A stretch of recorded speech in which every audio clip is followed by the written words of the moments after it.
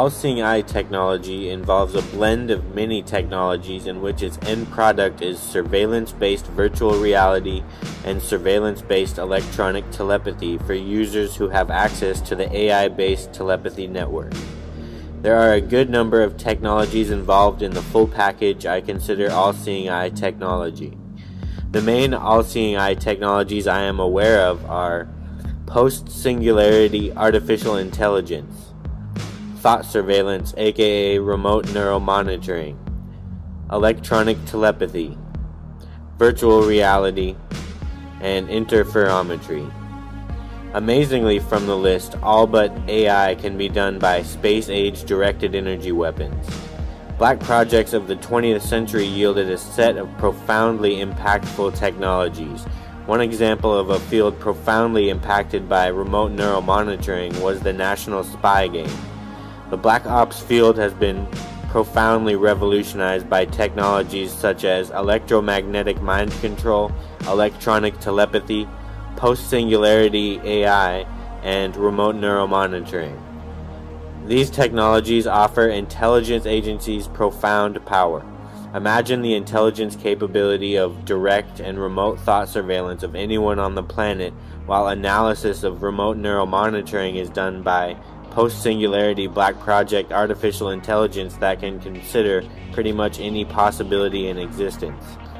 An end product of remote neural monitoring is surveillance-based electronic telepathy.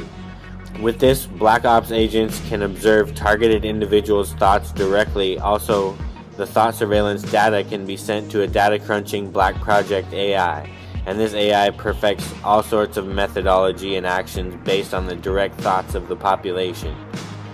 Ever since all-seeing eye technology got into human hands, thousands of innocent civilians have been victimized by thought surveillance-based street theater.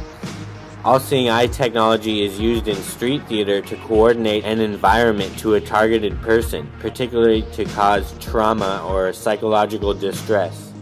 Thought surveillance of an entire population opens many doors for harassment and abuse, and that's exactly what happened. Electronic harassment is coordinated by all-seeing eye technology. Targeting artificial intelligence uses remote neural monitoring and adapts to a target's thoughts. People often talk about transhumanism being something evil in the future. The biggest evils these technologies will ever do on our planet are actually taking place in the present time, in my view. Not in 50 years, but right now. Once these technologies come out publicly, at least people who are electronic harassment targets will not be locked up in mental hospitals for saying they are being electronically tortured. Electronic harassment and electronic warfare are the 21st century Holocaust, in my opinion. All-seeing eye technology gives some very immoral men in high positions too much power. I hope in exposing this information people will become more empowered by it rather than just react in fear.